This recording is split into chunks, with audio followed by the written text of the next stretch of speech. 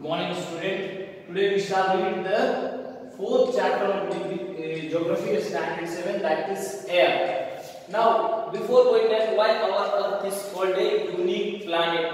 Why our Earth is called a unique planet? Our Earth is called a unique planet because of the presence of atmosphere. And atmosphere makes it so that our Earth is called a unique planet. Now, what the word atmosphere comes from Greek word. Atoms means vapor, sphere means a sphere. Aspheria means a sphere. This is derived from Greek word atoms and sphere, which means vapor spheres. So next we will go to composition of atmosphere. The atmosphere consists of a mixture of gases.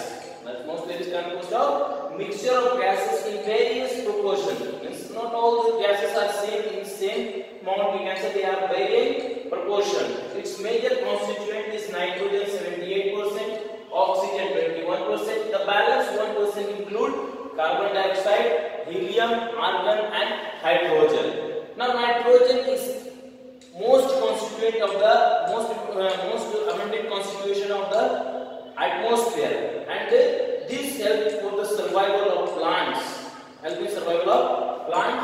growth of plants. Now oxygen is helpful for us. We breathe in oxygen. Plants carry out their food processing by the help of this, by the presence of carbon dioxide and oxygen, in which the oxygen gets regulated in the atmosphere because plants take in carbon dioxide and gives out oxygen during the processing of food. Now, structure of atmosphere based on the composition, temperature, and other properties. Our atmosphere is divided into 5 layers. These are troposphere, stratosphere, mesosphere, thermosphere, and exosphere. Each layer is of varying thickness, we can say. Each layer is of varying thickness. Now, troposphere. This is the lowest and the most important layer of the atmosphere. It extends to the height of 8 km at the poles to 18 km at the equator. Means at the poles their height will be 8 km and at the equator height will be 18 km. All the weather related phenomena such as rainfall, hail, fog, storm, lightning, etc. all this take place in this sphere only. And the end part of this troposphere is called tropopause. Tropopause is called uppermost edge of this troposphere is called tropopause. And beyond this, the temperature stop decreasing. There is no decreasing in temperature. Next layer is a stratosphere. A stratosphere it extends to the height of 15 km lies above the troposphere. It contains ozone layer. A stratosphere contains ozone layer, which help to protect us from the ultraviolet radiation of the sun, or we can say it protects us from the ultraviolet radiations of the sun. This layer is ideal for jet flying as there is no weather related phenomena take place in this layer. There is no weather related, once again I am saying there is no weather related phenomena or conditions take place in this sphere, in a stratosphere, which is ideal for jet flying or aeroplane flying.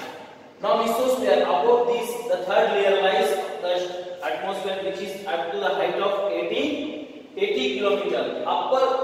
Here the temperature start decreasing with the height. As we increase in the height of a mesosphere, the temperature start decreasing and it reaches to minus 100 degrees centigrade. And you have studied about meteoroids in standard 6. The meteoroids burns in this layer only. In this layer meteoroids burns up. After this there is another layer called thermosphere lying above the mesosphere, extend up to the height of more than 400 km. It extends to the more than 400. This layer contains ions. This layer contains ion particles which are helpful in satellite transmission, or we can say wireless communication. Next layer is exosphere, uppermost layer. After this layer, the atmosphere gets merged into the so-called outer space. It extends up to the 1600 km. Hydrogen and helium are the gases which float in thin layer, which float in this layer. This is the end of this session. Thank you and have a nice day.